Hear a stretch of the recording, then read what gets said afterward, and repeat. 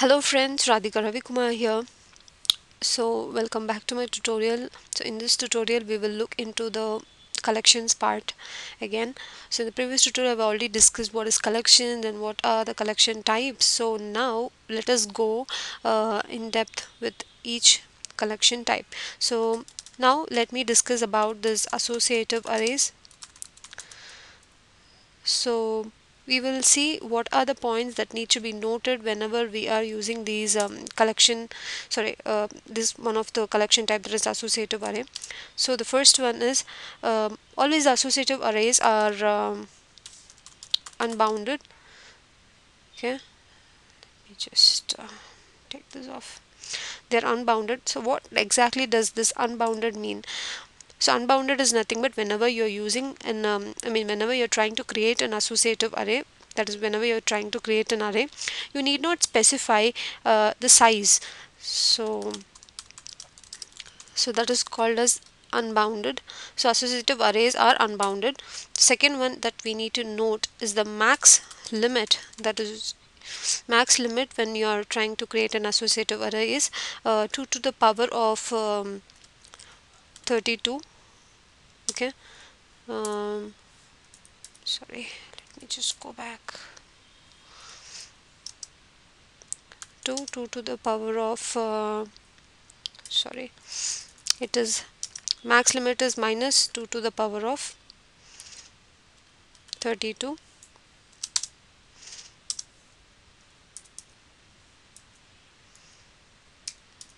I really struggle with this a lot. Sorry, 2 to the power of 32. Okay, so that is the second point that we need to note, that is whenever we are using an associative array, the max limit is from minus 2 to the power of 32 to 2 to the power of 32. So we know this scaling, right? The negative and positive scaling, that's what we need to look into. So the third point that we need to note is these associative arrays will take negative subscripts. So by seeing this itself, we can easily say that these take negative subscript. That's the third point. So why I'm telling all these step by step is whenever you go attend an interview, your interviewer may ask you to explain about the collection types that are available. If you go through the books and all those stuff, the SQL books, PLSQL books and all, there are like plenty of things that you cannot even remember what to say, what not to say about these collection types. So when I you know give you point by point, it will be easy for you to even tell to your interviewer when you're attending. When you're facing these kind of questions, it's easy for the interviewer also to know that okay, this guy knows these many things. Okay, so that's why okay, let me get back. And so fourth point is nothing but these associative arrays are not stored in DB. So this is a very important point. These are not like other associative arrays. When I talk about the nested tables and V arrays, you will get to know the difference. Here, associative arrays, that's a very main difference, that these associative arrays are not stored in the DB, just like our records and all. So that's the fourth point. The fifth point is these are not reusable. See, it's very easy. Whenever I tell a point, you will be able to easily make out the other point. That yes, see, for example, when I say these are not stored in the DB, obviously the the next point is that it's not reusable. That means, when first of all, when the array itself, when the value itself is not stored in the DB, where are you going to reuse it, right? So that's why I'm saying it's not reusable. So the sixth point is they can't be created SQL level, can't be created the SQL level. Then I'll tell you what it means when I'm going to show you some program based on associative arrays. First let us see what is associative array, the str array and then v array, then we will go to the program. Okay, then we can say these are sparse in nature. So what does this mean? Sparse in nature means see they are non-continuous in they're non-continuous subscripts. Okay, what does this mean? I'll let you know that as well. Continuous subscripts. Okay, so that's what it's sparse in nature. Then the eighth point that we need to see is we cannot delete uh, individual values from the associative array. We cannot delete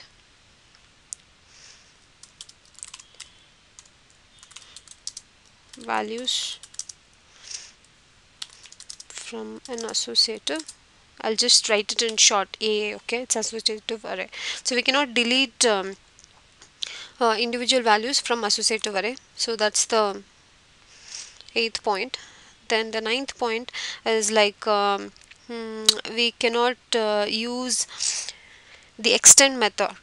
So we must be knowing, I have already spoken about the different types of those delete and the collection attribute that are available, right? So in that, extend is also in a collection attribute, so we cannot use this extend collection attribute in associative array for method for creating new slots.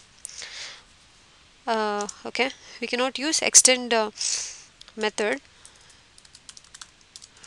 for creating new slots, as all the slots are inbuilt. Okay, so this is the ninth point. The 10th point is uh, whenever you're trying to access missing subscript, see there is a slot and you're trying to access that slot when there is no value in it, that time what it happens is it will raise a no data found error to you. Okay, hope you guys are understanding. See, if you are able to go back to my previous if I already have gone through my collection videos, then I guess this associative arrays tutorial is going to be very easy, because I already talked about all these attributes, and whatever I'm going to talk about is related to the previous tutorial. So if not, then just go back and then you can relate that video with this. So the 10th point is as I said, whenever you're trying to access a value from um, a missing subscript, then it will raise no data found error. Okay, this is the 10th point. 11th point is initialization is not required during the creation of the variable. Okay, it's not required during the creation of the variable. Then finally, the 12th point is these associative arrays are also called as PLSQL tables or index by tables. Okay, so what exactly happens is whenever you're attending an interview, the interviewer, just to confuse you, he might ask you, do you know about PLSQL tables or index by tables? Actually, you guys already know about it, because it is just the associative arrays in turn is like called as PLSQL tables and index by tables also. So when they ask you, you shouldn't get confused and nod your no. So you guys need to remember all these. So that it will be easy for you to explain to the interviewer what exactly it means. And if you explain these things and write a program on associative arrays, I'm very sure your interviewer is going to be very much impressed. So these are the things, these are the points that you need to remember. And what else? So I'll do one thing, I'll just split this video and I'll make another two videos on nested tables and arrays. So just go through these points and understand when we are going to write a program and associative arrays and all these nested arrays, you will able to understand, you will be able to understand. So hope you guys are taking a very good advantage of my videos. Please keep sharing my videos, and thank you very much for supporting my videos. um, and if there are any queries or any issues on these subjects, then please do mail me, and I'll get back to you as soon as possible. And thank you very much for watching my video.